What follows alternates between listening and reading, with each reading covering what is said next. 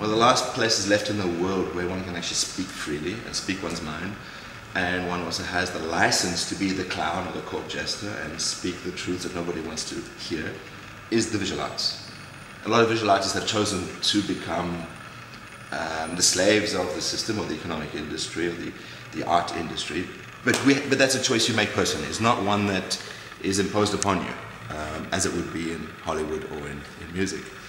Coming from South Africa, during the time of apartheid, being very involved in the anti-apartheid movement, having a prison sentence, being forced into exile, I believed in politics as a young artist, as a process in art, in life, that I thought that politics would change the world.